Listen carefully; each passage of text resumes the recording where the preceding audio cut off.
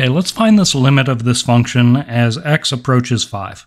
So to get started on any of these types of problems where x, or whatever your variable is, approaching a number, what you want to do is first replace that variable with the number and see what happens from there.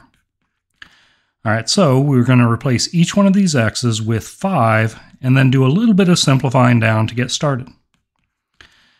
As you can see on our numerator, we're going to end up with negative 45 plus 45, which is going to result in 0 in our numerator.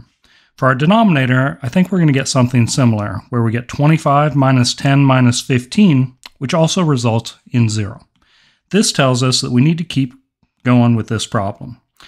All right, but it also gives us some additional information.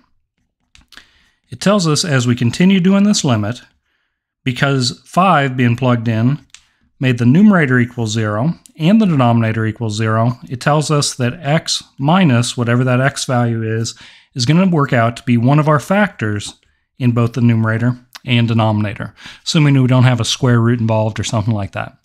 So as we think about factoring our numerator, we can simply write down that factor, the x minus 5, and kind of work backwards, thinking to ourselves, x multiplied by what is going to make negative 9x.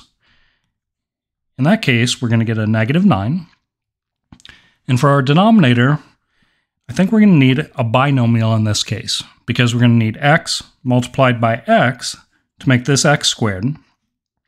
And thinking to ourselves, all right, we need some value that multiplied by negative 5 is going to result in negative 15. I think in this case, we're going to think positive 3.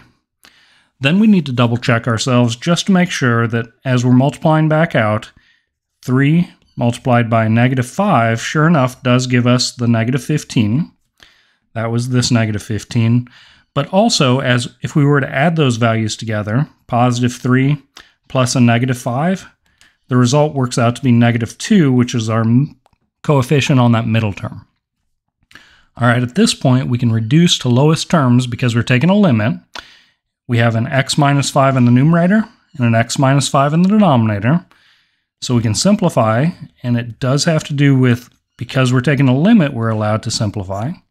From here, we're left with a negative 9 in our numerator and an x plus 3 in our denominator.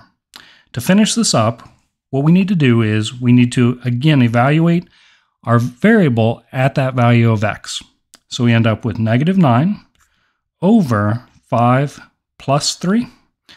The 5 gets filled in for the x, which will result in negative 9 over 8, and that's our limit. So I hope this helps out as you're working on taking limits, using a little bit of factoring to find these limits.